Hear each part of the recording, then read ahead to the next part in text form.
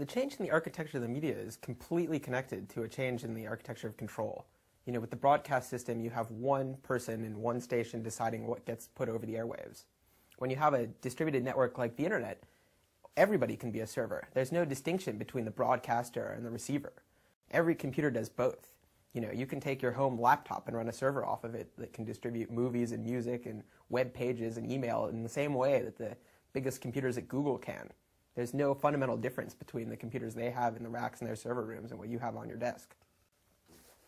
In the old system of broadcasting, you were fundamentally limited by the amount of space in the airwaves. You know, you could only send out 10 channels over the airwaves of television, right? Or even with cable, you had 500 channels. On the internet, everybody can have a channel. Everyone can get a blog or a MySpace page. Everyone has a way of expressing themselves. And so what you see now is not a question of who gets access to the airwaves. It's a question of who gets control over the ways you find people. You know, you start seeing power centralizing in sites like Google, these sort of gatekeepers that tell you where on the internet you want to go, the people who provide you your sources of news and information. So it's not, you know, only certain people have a license to speak. Now everyone has a license to speak. It's a question of who gets heard, who gets heard.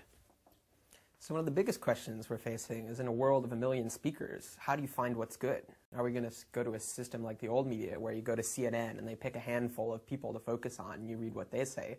Or are we going to go something more like the internet where everybody has a chance at being heard, a more democratic system? One of the most interesting technologies for doing something like that is a system called collaborative filtering, where everybody expresses their opinions on what they like and what they don't like, and the computer tries to match you up with other people who have similar preferences and recommend you things that they also like that you didn't know about before. It's the same kind of system you see on Amazon with people who bought this book also bought this book.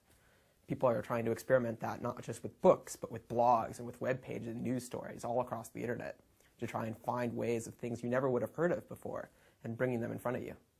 Well, mass media had this fundamental paradox because it was aiming at a huge audience, but it wanted to convince everybody they were an individual. So you see all these ads on television all the time, like, you know, buck the trend, buy these jeans, right? And it's on a show that 4 million people are watching. You know, you're not going to buck a trend by doing the same thing 4 million other people are.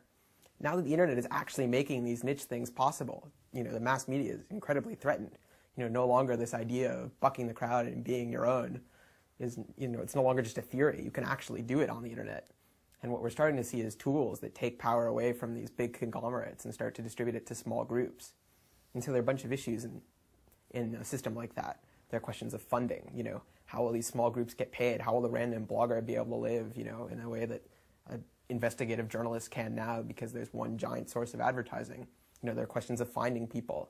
You know, how will I be able to find the stuff I'm interested in, the stuff that's trustworthy and reliable? And so for each of these, you know, there are new technologies. People are trying all sorts of different things. And one of the most exciting things about the internet is that there's experimentation in this. You know, since everybody can just go up and start a website with a new